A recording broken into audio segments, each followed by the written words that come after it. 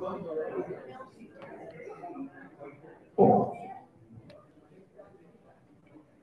morning, everybody. How are we doing? Welcome. My name is Cliff Lobby, and I'm the Public Programs Director here at the FDR Presidential Library Museum. And on behalf of the National Archives and Records Administration, I would like to thank you all for coming out to the 9th Annual Hudson Valley History Reading Festival and our first in-person program in 778 days. It's also a hybrid program too, so we are pushing out to our official social media accounts. But yeah, 778 days ago, we gave our last in-person program. So if you play the numbers, that's a lucky number today. I also want to thank our friends and partners, the Friends of the Poughkeepsie Public Library, for partnering with us for this program. Quick question, any members in the audience today? Fantastic. Great, thank you. Also keep in mind that if you want to become a member today, there are discounts in the store, so the author's books that are being sold, which the authors will be signing, will also come at a discount if you become a member today. You can do that right in the New Deal store itself. I also did want to just make a quick note that Shannon Butler, who is our 2 p.m. speaker today, I did speak with her this morning, and she told me I could tell the whole story, is that she tested positive for COVID yesterday, and wanted to make sure everybody realizes this is still a very real thing. We, thankfully, because it's a hybrid setup today, we can pipe her in at 2 p.m. from her home, so she'll be up on the big screen. If she's feeling up to snuff, I'm going to check in at noontime. But just a heads up on that as well. As far as the virtual audience goes, just keep in mind for those of you watching out there that all of the links for the individual talks are in the description on both Facebook and YouTube. So at the top of each hour, you just need to refresh that link. And before we get started with our first author, I wanted to talk to you a little bit about the format. I know there are a lot of familiar faces here, so you know the format quite well. But what we're going to do is at the top of each hour at 10, 11, 1, and 2, with the exception of noon, where we'll take an hour-long lunch break. Uncle Sam's Canteen is open, so if you want to grab lunch down there, feel free to do that. We're going to have authors speaking for about 30 minutes. Then we'll take a little bit of time for Q&A, and then at about 1:15, the authors will go out to the front in the lobby outside the New Deal store and sign copies of their books. And then at the top of the next hour, we do it all over again. So that is the format for today. So now it is my pleasure to introduce our first speaker, A.J. Schenkman. He is a New York-based writer. Excuse me. He's the author of several books about local, regional, and national history. His latest books are Patriots and Spies in Revolutionary New York, the book he'll be speaking about today, and Unexpected Bravery, Women and Children of the Civil War. AJ is the town historian of the town of Gardner, and check out his website, ajschenkman.com, and also listen to his new podcast, The History Knickerbocker, on Apple Podcasts. Ladies and gentlemen, round of applause for A.J. Schenkman.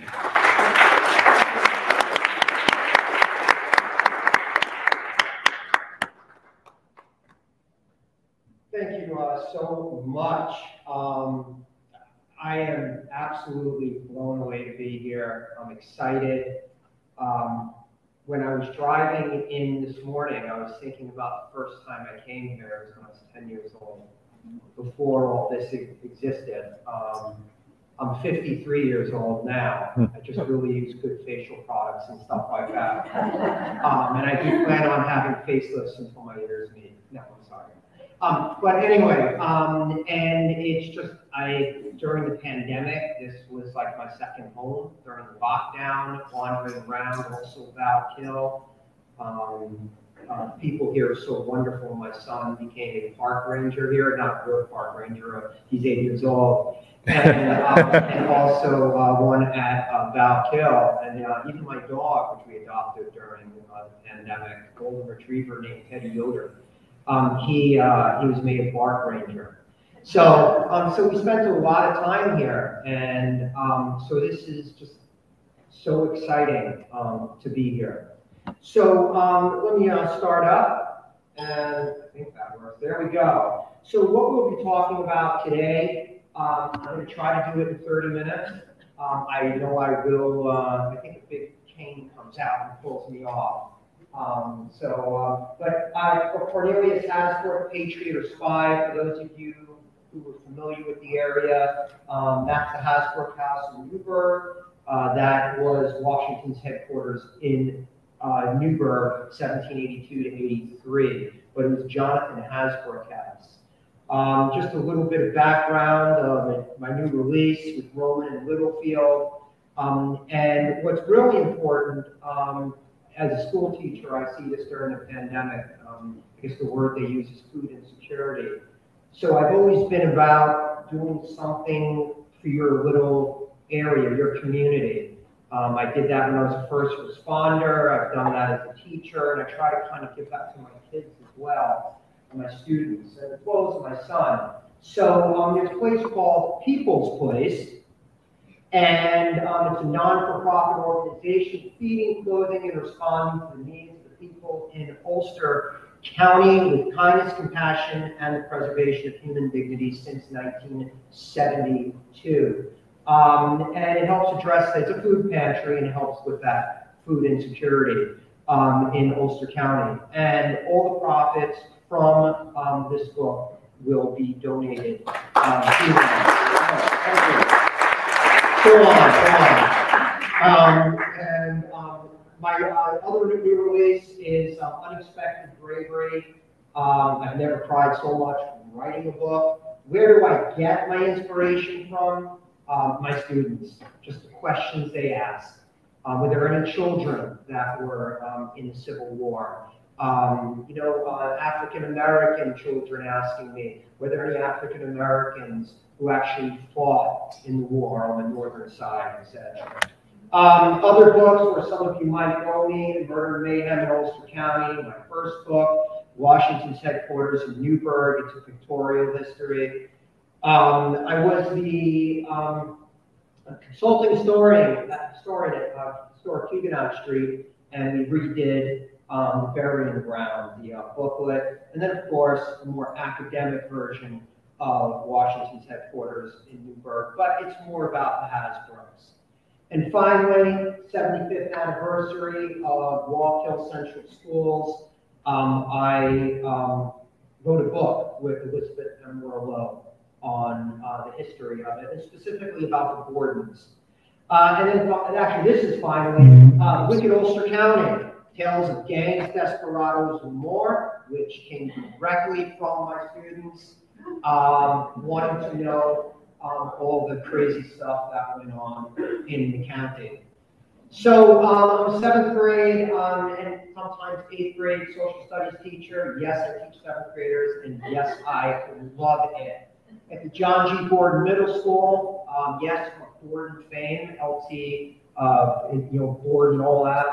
Town of Garden historian, and I teach in the room. The far guy on the right is Kenny Hasbrook, who basically founded historic Huguenot Street, and we'll be talking a little bit about some of the research he did. So looking for clues. This is when I start to show my age. Peter Sellers, and I recognized him on Get Back with the Beatles. I recognized him. I know he's friends with the Beatles.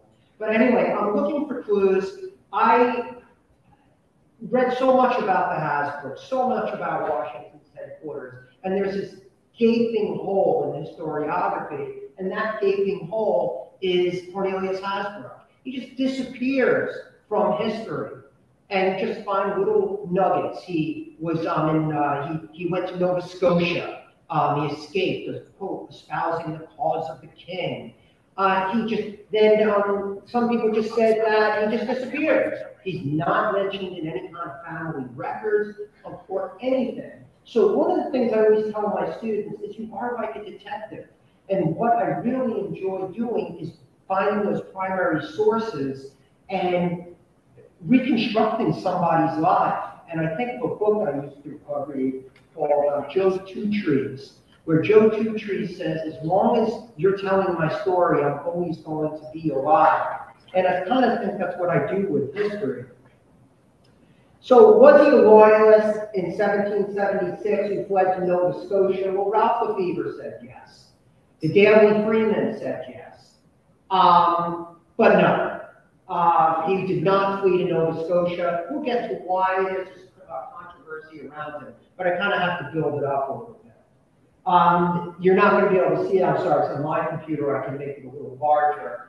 But in the newspaper, it talks a little bit about, again, they don't know where he went, but they believe that he went to Nova Scotia.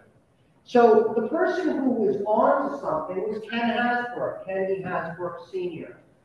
And you can see that it says that Cornelius Hasbrouck is born in 1755, he's named in the road list in circa 1785, in a petition in 1816, and as he says, the theory has been advanced that he was a Tory and moved to Canada.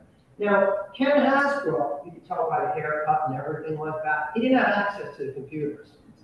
So he had to go through lots and lots of newspapers. I remember my British, and it's just not a fun thing to do.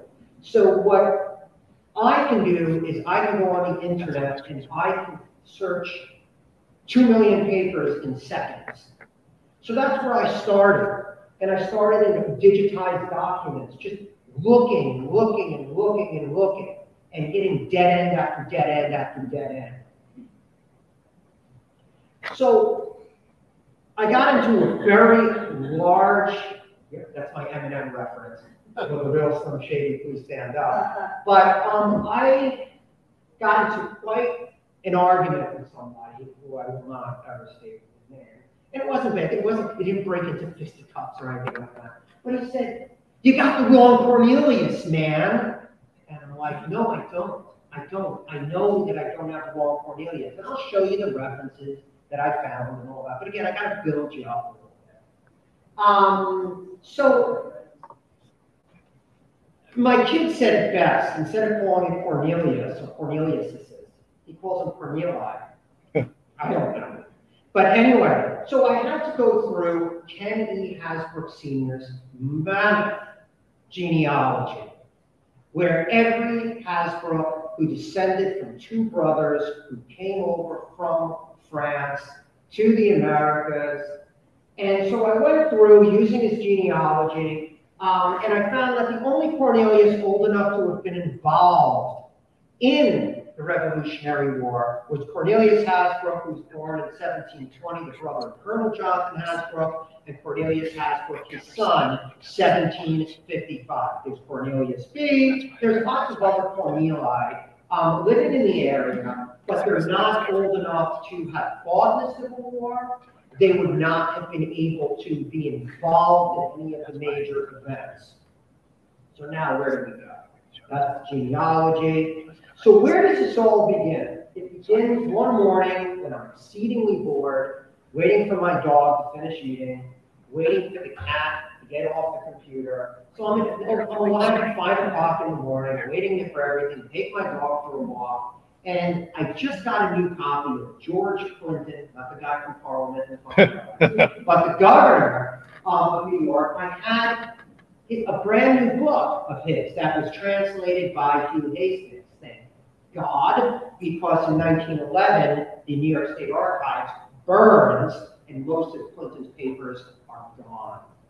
So I go through this, I find a letter, Judge Yates, about a Hasbrouck who was stealing continental cattle.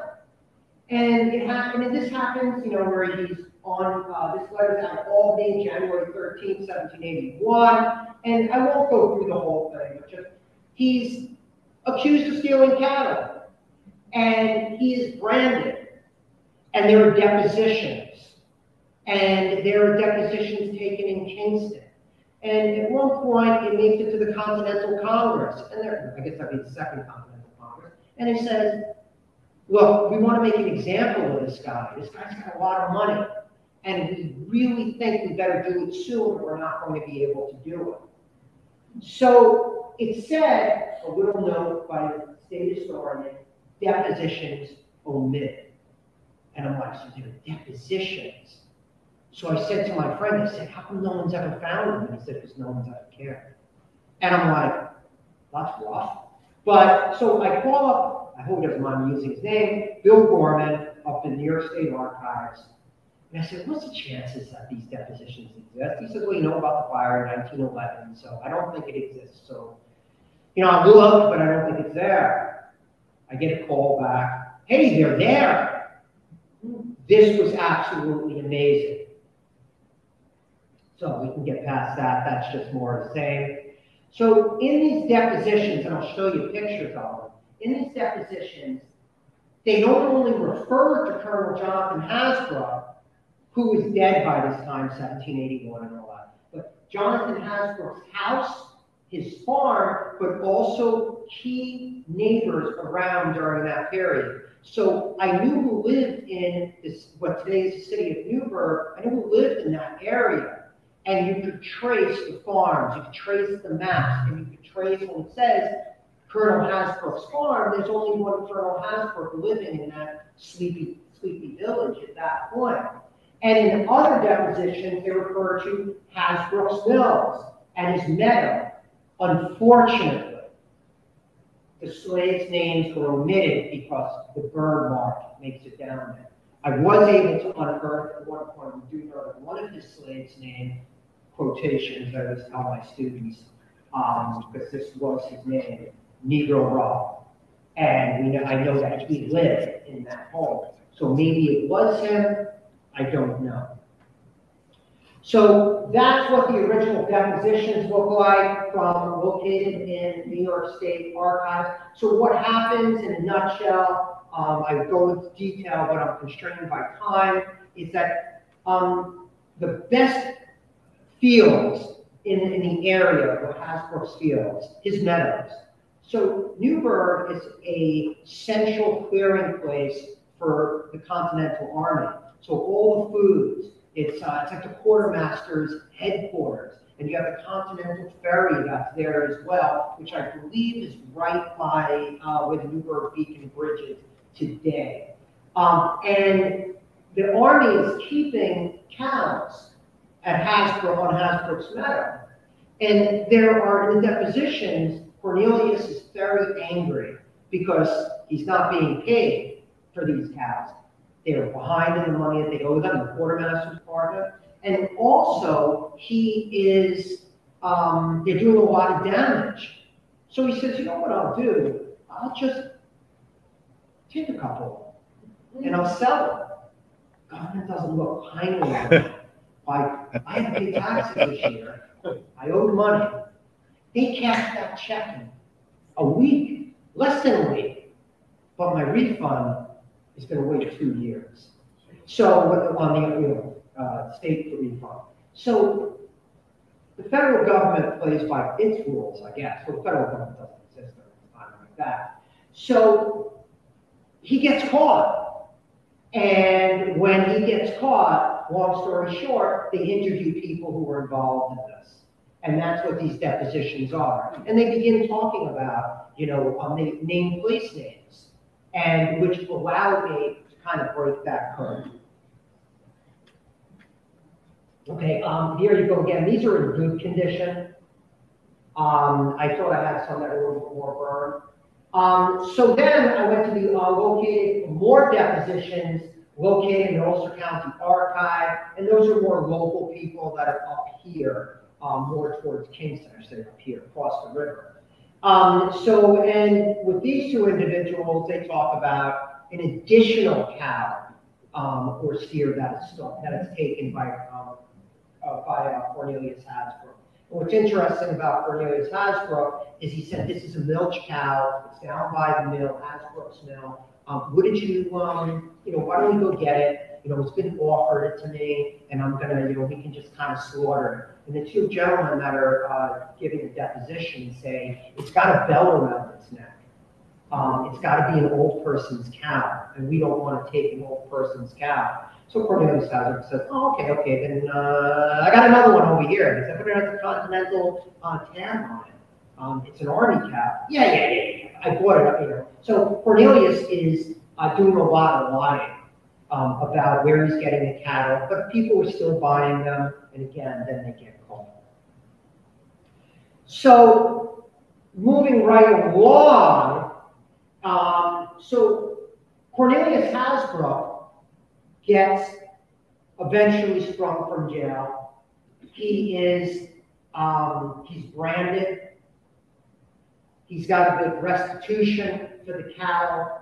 And in 1781, when this is all kind of breaking, that's really bad that one, you're branded, and two, you were stealing cattle as, you know, and you're not a patriot if you do things like that. You're taking food right out of soldiers' mouths, you know, so they began to brand him as a loyalist. So why does he hang around? Why does Cornelius Hasbrook hang around Newburgh? Well, we know that he doesn't leave in 1776 because he's still holding public positions. We still, even though, you know, he's got this kind of letter on him now, but we also know that he's in his father's, and later his mother's account book.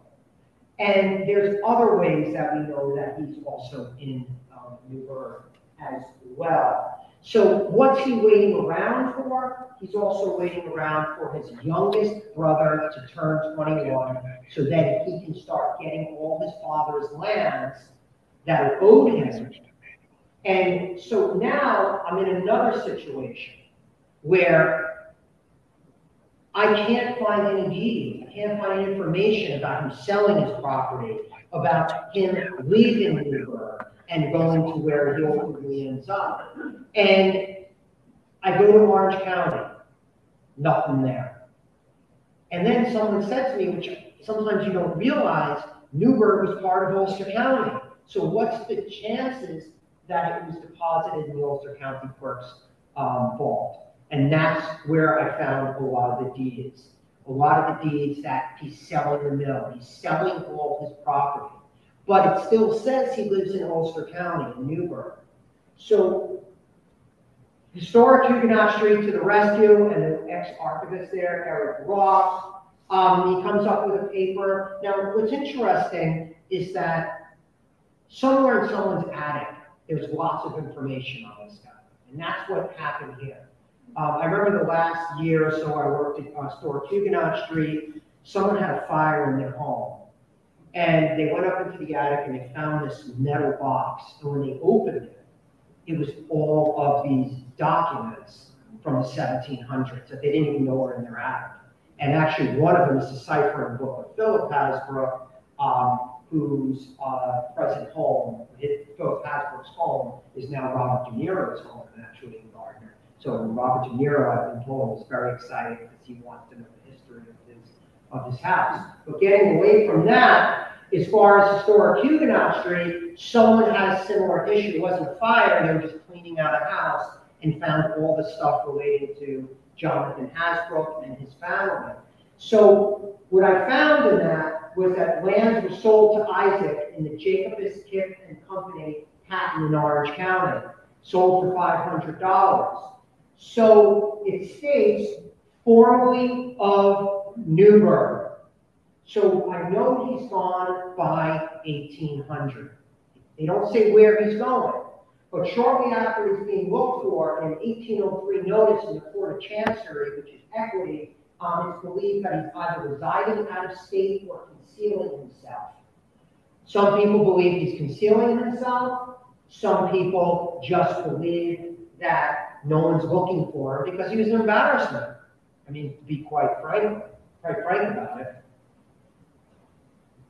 So, how do I locate him again? Well, once again, in archives, there are ads looking in newspapers, looking for Cornelius Hasbrook. And the first thing you see, everyone's Cornelius back then.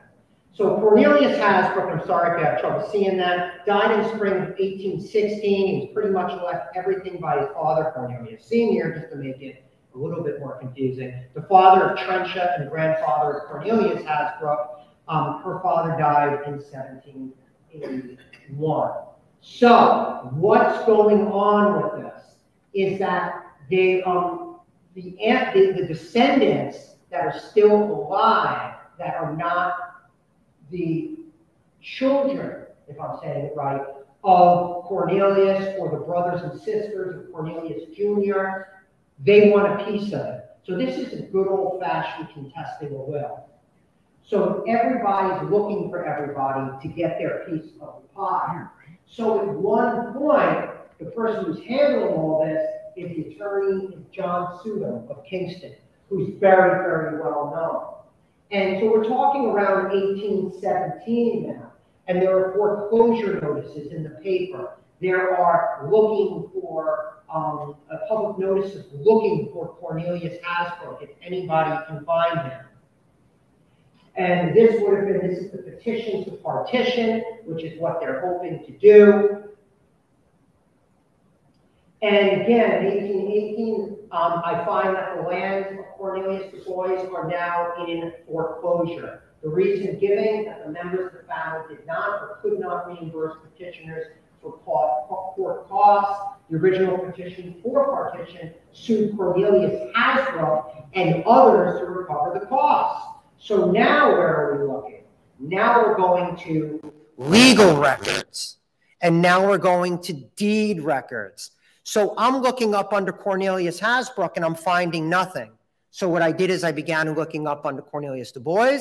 I began looking up under Cornelius's brothers and sisters. Then finally, there's a judgment against Cornelius et al. In the Court of Common Pleas in Kingston. The last minute, Daniel Hasbrook and another family member, Reuben Rudd, swoop in and save the property. So where do we go from here? We go from here is I go back to the deeds, something I overlooked, and I look up under John Sudham, I cross-reference it to Cornelius, back to Cornelius Hasbrook, and I find through documents, I'll show you in a minute, that Cornelius Hasbrook is in fact in Upper Canada. So they had it right. He is in Canada, probably around 1800, but he's not in Nova Scotia. He's in Upper Canada. Upper Canada included all of modern-day Southern Ontario and all those areas of Northern Ontario. I just got to tell you, while I'm doing this, it's making me crazy. It's just like, just the craziness of having to find this guy. And why can't you just show up? Why do you have to make it so difficult? Why can't you make it easier for me? So, but thank God for the internet. Today, it is located just over the Ambassador Bridge. Both town and country do not exist today. It's part of Windsor, Ontario. We're going to put aside the fact, the War of 1812. We're going to put aside the fact, fires and records that aren't kept. So right now, I am at a dead end. And that's the deed where he says, I, Cornelius Hasbrook, and I don't know if this is the one I put up there, but formerly of Newburgh. And he says now of Upper Canada. And then in some of these deeds, he begins listing his properties. And he lists his brothers and sisters. And not only that, he is also selling all of his property in Newburgh. I just, you know, you gotta love that guy. I used to watch him as a kid with my dad. That and I couldn't fit him in here, but also the Rockford Files. That's my I alternate in ringtones on my phone between Hava Nagila and what's the other one? And the Rockford Files. But when my son calls me, it's the Muppet Show. So pandemic comes in. I'm at a dead end. I've been researching this guy since 1995. And I hit a dead end. I can't go to Canada now because of the pandemic.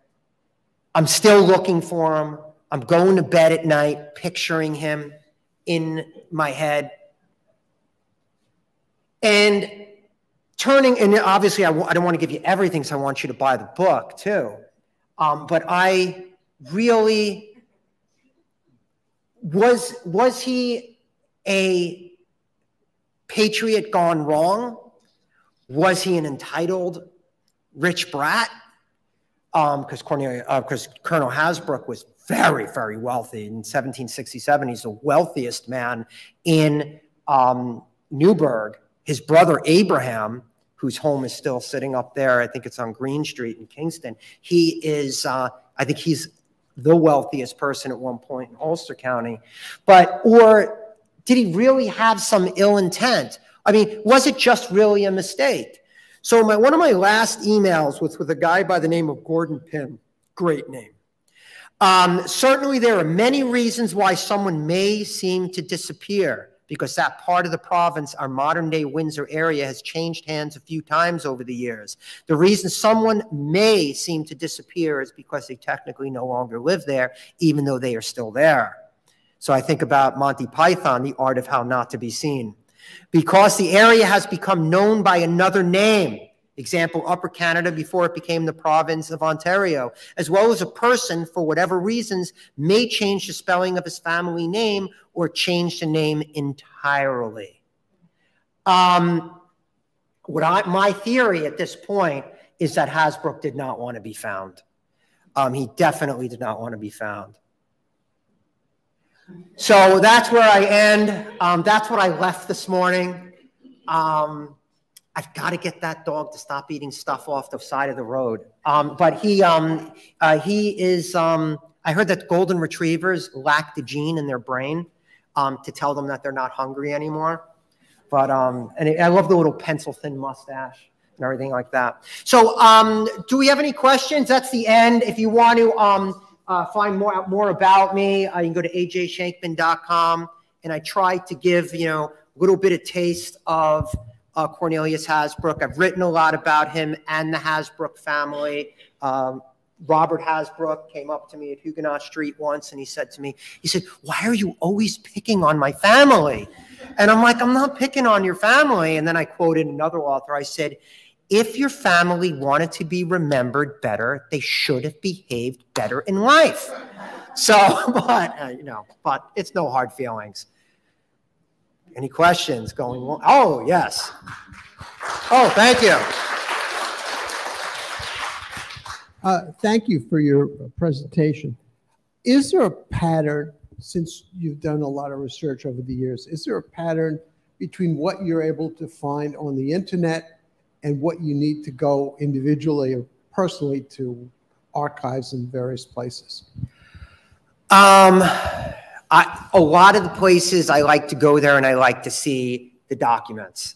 I remember doing research up in the FDR archives, and I think so anyway. I was holding the actual documents that some of these people handled. And, there's just some nuances I feel that the digitized do not capture.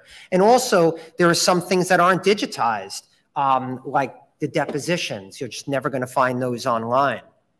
I think that, and also I like to travel. It gives me time to get out of the house, but now my kid's old enough and he wants to come with me. So, yes. I'm a retired school teacher, and I'm picturing you with your 7th graders. And it's wonderful that you not only have this job of teaching your 7th graders history, but you're I have a captive audience. You're learning. It's like your hobby and your job are all melded together. Yeah, and some of them are on. Actually, some of them are watching from at home and stuff. They get such a blast out of it, seeing this stuff. But I'm sorry, I interrupted. It's just, you have to be an actor in the classroom, and you love what you're doing, and you love your research, and these kids are lucky to have you. And thank you. The last thing you kept saying. I'm giving a test on Monday, so I don't know if that'll happen. They're not so happy about that. But the last thing is you kept saying he was branded.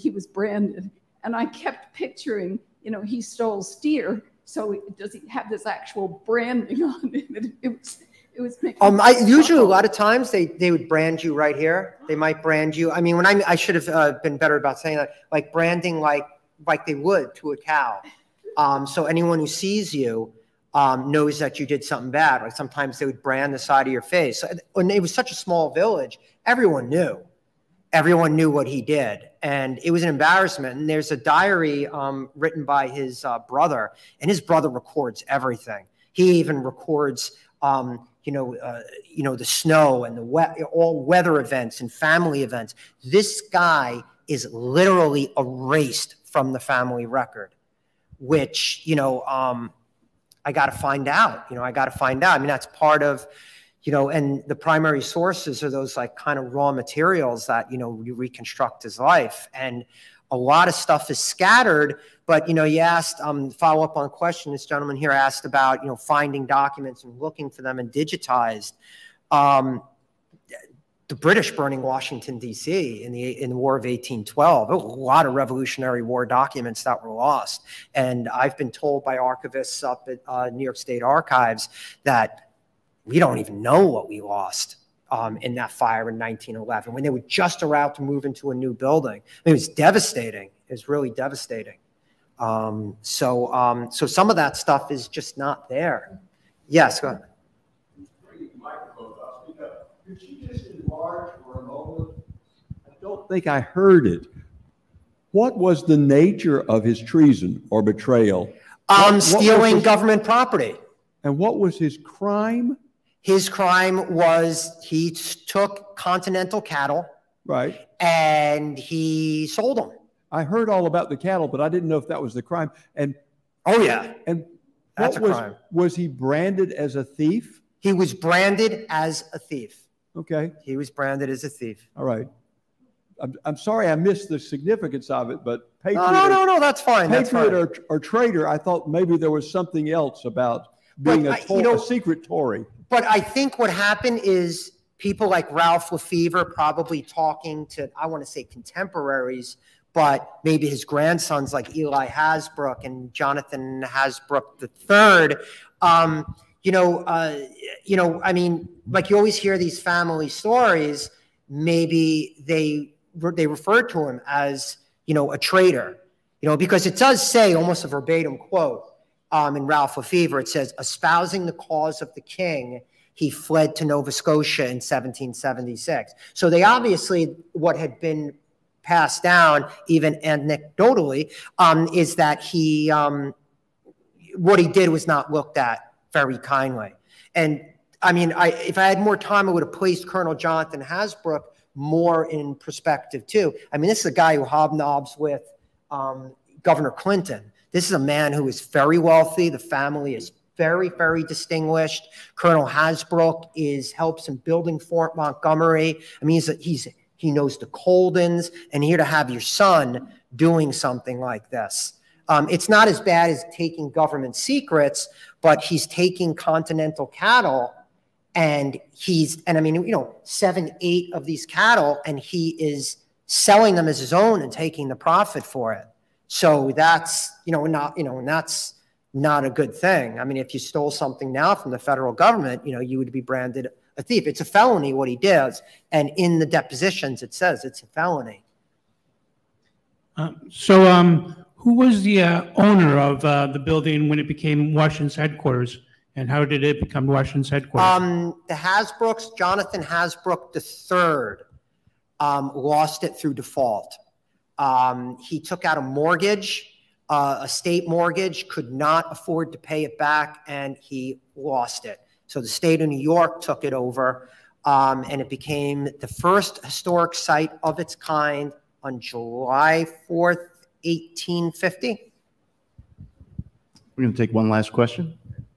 I'm a retired college teacher, and I know what motivated me to co-author several books. My question is, what motivated you to do all this research and the writing?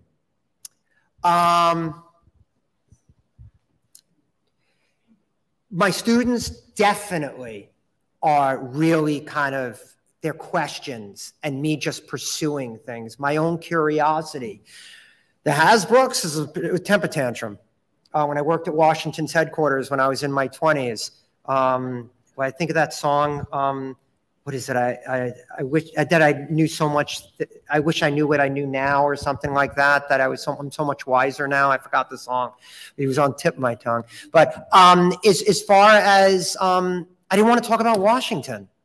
You know, it's the Hasbrook House. I wanted to talk about the Hasbrooks. So the more they told me to talk about Washington, the more I talked about the Hasbrooks. So I began billing my talk as the Un-Washington tour. And then one day.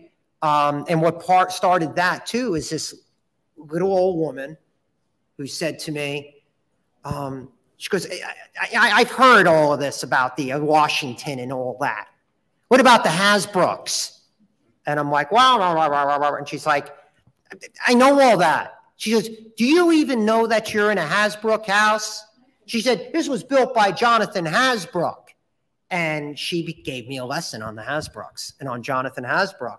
And I became very interested in it, but also it was my own little way to rebel, you know, talking more and more about Jonathan. But I've always, when I walked through the house there, of course, when I was in college, I was in charge sometimes of cleaning that place, you know, and making sure everything was nice in there. And I could walk through there and just imagine all the trials and tribulations that went on in that house. I mean, he had 2 children that died in that house. In the bedroom I was standing in, he died in that house. And picturing Washington hitting his head on the low ceiling. But, you know, just picturing Washington in there and, you know, and his aide de camp. And, you know, it's just, I've always been able to kind of I've liked reconstructing people's lives and reconstructing history. I mean, all throughout my life, even as a kid, I worked at the Queens County Farm Museum. I was always kind of interested in some sort of history, even with coins, wondering, you know, did this coin, whose hands it passed through and stuff like that. And even when I walk through the mansion here, FDR's mansion, it's like I can see everything playing out.